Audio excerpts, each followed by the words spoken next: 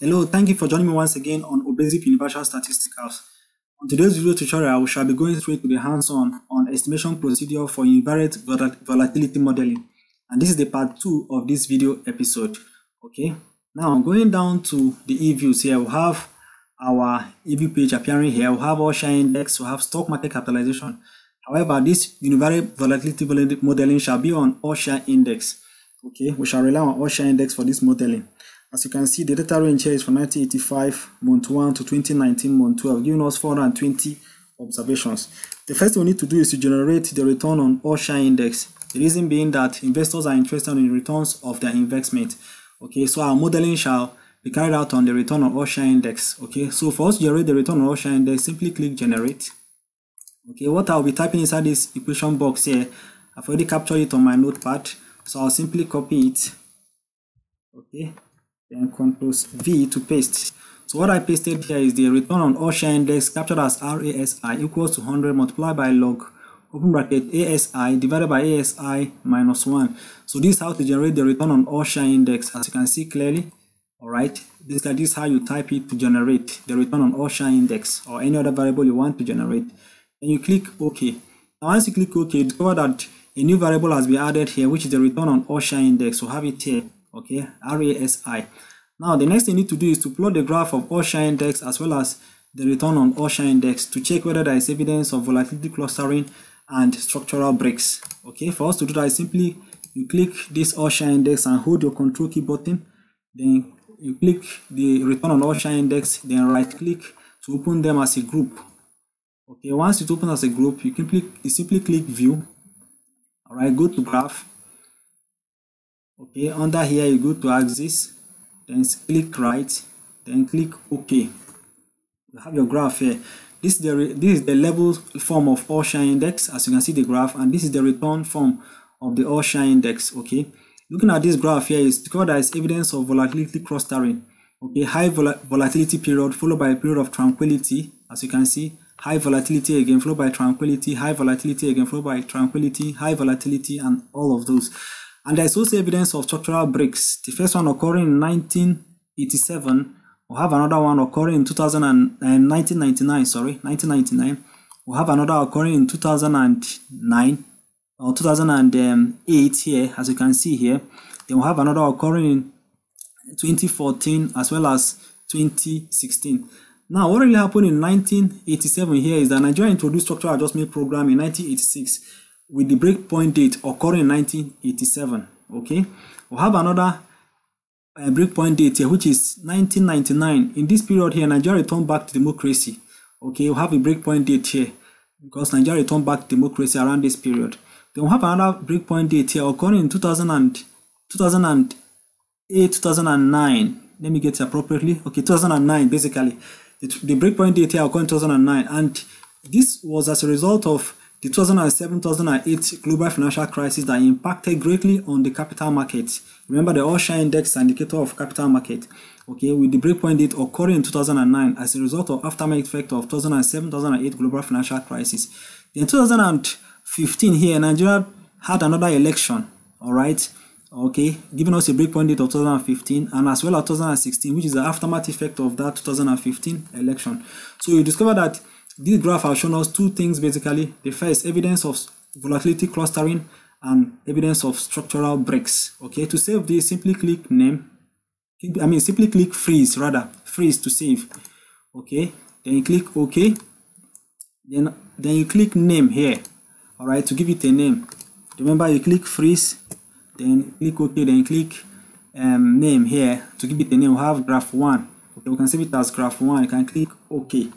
Alright, so you can close this as well as this. Look at the graph was already saved. Okay, as you can see here.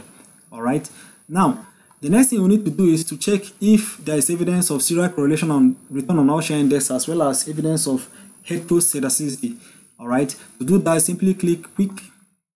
Go to estimate equation, alright, then type RASI space, regress it on it constant, then on it one period lagged.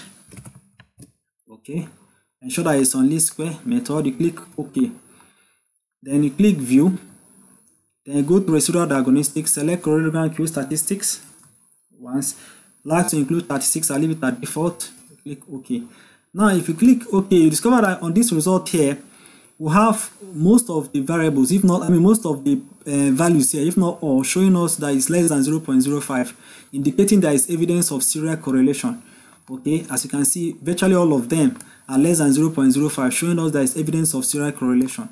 Okay, now to us to check whether there is evidence of heteroscedasticity, you simply click View, go to Residual Diagnostics, select Heteroscedasticity Test, GJR-GARCH. Because I'm using monthly data, I'm going to use the number of lags to be 12. Okay, click OK. And also here, discover there is evidence of GJR-GARCH effect, showing us there is evidence of heteroscedasticity in our return on all share index. Remember, the approximation test here is supposed to be that there must be serial correlation as well as there must be evidence of GJR-GARCH effect or evidence of heteroscedasticity. So our return on all share index have passed the 2 required pre-estimation tests, showing there is evidence of serial correlation and there's also evidence of heteroscedasticity. We can as well check if there is normal distribution on this return on all share index or not. So simply click View, go to Residual Diagnostics, then select histogram normality. As you can see, our return on all share index is not normally distributed because the probability value here is less than 0.05. It is not normally distributed. Okay, so we can close this. All right, now we need to estimate the GJR-GARCH 1 to GJR-GARCH 5, the EGARCH, the GARCH, and the GJR-GARCH model, out of which we will be using one as our final model for volatility modeling. All right, for us to estimate the GJR-GARCH 1 to GJR-GARCH 5, simply click Quick, then go to Estimate Equation. All right, then you regress your return on all share index on its constant as well as its 1 period lag. Okay, then under this method here, you select GJR-GARCH. Okay, then under the variance regressors, you type in C, which is the constant. Then under the GJR-GARCH 1 here, remove this one here and put 0. Now, because our return on all share index is not normally distributed, we shall be estimating this GJR-GARCH modeling using a non-normal distribution method, which is student t-test or generalized error distribution. Okay, we are going to select one of these two, but first of all, we'll run the 2 of them and check which of them have the lowest SIC value. Okay, now starting with student t-distribution, we'll click OK. Remember, we're on GJR-GARCH method, and you click OK. Now, once you click OK, your result comes up. So simply go to your SIC value. The SIC value is 6.110361. I already have it on my notepad. 6.110361, okay, for the t-distribution. So we'll check for the SIC value of generalized error distribution. Simply click Quick, okay, then select generalized error distribution, then you click OK. Now you look at the SIC value too. The SIC value here is 6.123676. Okay, our SIC value here, as we have on our notepad, is the same, okay, 6.123676. So comparing the 2 of them, you discover that the t value, or rather the t-distribution for the SIC for t-distribution here is 6.110361, is less than the generalized error distribution. So we shall be relying our GJR-GARCH modeling on student t-distribution here, okay, because it has a lower SIC value, as you can see here. All right, so what we need to do is to quickly go back to estimate and replace this error distribution with student t-distribution. We've already done for GJR-GARCH 1, so the next thing we need to do is for GJR-GARCH 2. Okay, click OK. Look at the SIC value. The SIC value here is 6.123078. I have it on my notepad here. Then we estimate for GJR-GARCH 3. Okay, GJR-GARCH 3. We click OK.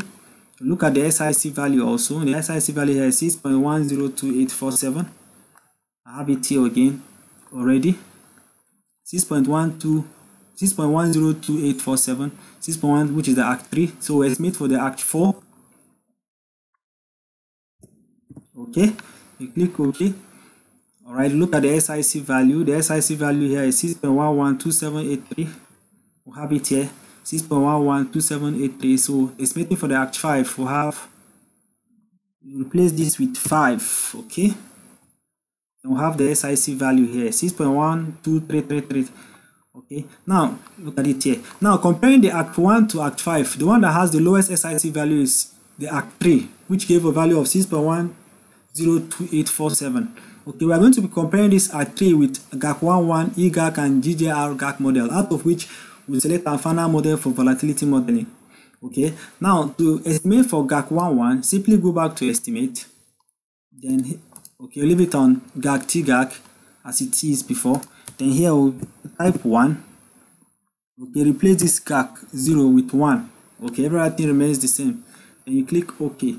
Now once you click OK, you look at the SIC value. The SIC value is 6.075069. We'll have it here, 6.0507569. Okay, for the EGARCH, we estimate for the EGARCH 2. Click estimate. Under here, you select under the model, you select EGARCH. Ensure that it's on 111. As you can see, estimate order 1, order 211. Then you click OK. Then you look at the SIC value. The SIC value here is 6.057465. The SIC value here, okay, the SIC simply means Schwartz information criterion or Schwartz criterion. As you can see here, 6.057465. Okay. Lastly, we estimate for the GJR-GARCH model to look at the SIC value too. You simply click estimate. Okay, under here you select back the GARCH tag. Then under the threshold, you replace it with 1. Okay, 1111 for the GARCH for the GJR-GARCH. Okay, GJR-GARCH. Remember, we want to estimate the GJR-GARCH 1111. Okay, every other thing remains okay the same. You click OK. And once you click OK, you scroll down. You look at the SIC value here. SIC value here is 6.086158. The SIC value here is 6.086158 as found on my notepad. Now comparing the selected Act 3 model, the GARCH, the EGARCH, and the GJR-GARCH, the one that has the lowest SIC value here is EGARCH. As you can see, the SIC value here is 6.057465, lower than Act 3, which was our chosen model from Act 1 to Act 5, lower than GARCH, lower than GJR-GARCH. So our volatility estimation shall be carried out using the EGARCH. Okay, simply go back to estimate again. Then we'll select back our EGARCH. Then you click OK. Okay, as you can see, look at our EGARCH result here as we've had earlier on. Now, from this EGARCH result, we'll carry out a post-estimation test to ensure there is no serial correlation as well as there is no arch effect or no heteroscedasticity. Alright, to do that, simply click View, go to Coefficient Diagnostics, residual diagnostics, select correlation Q statistics, click it once, lag 36 at default. Now, if you look at the probability values here, discover that majority of them are greater than 0.05. Okay, showing that there is no serial correlation on this EGARCH model. There is no serial correlation on this EGARCH model, as you can see. Even though a few of them here are less than 0.05, or majority of them, if you scroll down, are not significant, or majority of them are here greater than 0.05. Okay, all right. What it simply means that here is that our model here, our EGARCH model here, is free of serial correlation. It's free of serial correlation. Why? Because most of the probability value here are greater than 0.05. Now, for us to check for heteroscedasticity, simply click View, then go back to Residual Diagnostics, Arch LM, ensure that it's on Arch. Here I'll replace it with 12, 1, 2, okay, 12. Since I'm using multiple observation, then click OK. Now I look at the probability value under the F statistics. Alright, discover that there is no arch effect or there is no heteroscedasticity. There is no evidence of heteroscedasticity in this EGARCH model. Alright, as you can see, there is no heteroscedasticity. Look, the probability value here is greater than 0.05. So our EGARCH model has passed the 2 post-estimation tests showing that there is no serial correlation as well as there is no heteroscedasticity in this model. Okay, we can click estimate to go back to our EGARCH model. Now we need to generate the volatility series of this all-share index. The volatility series of this all-share index. To generate that, simply click proc. Then go to make residual series. Okay, under here, name here, you write VRASI. Okay, volatility of return on all-share index. Then you click OK. Now once you click OK, you discover that a new series appear here, as you can see here. I'll have the data from here. You can close this and simply check. As you can see here, look at our volatility of return on all-share index. Okay, look at the volatility series of return on all-share index. Let's say you're looking at the impact of volatility of all-share index on economic growth. You regress the economic growth on this volatility series of return on all-share index. Okay, this is the volatility series of returns on all-share index.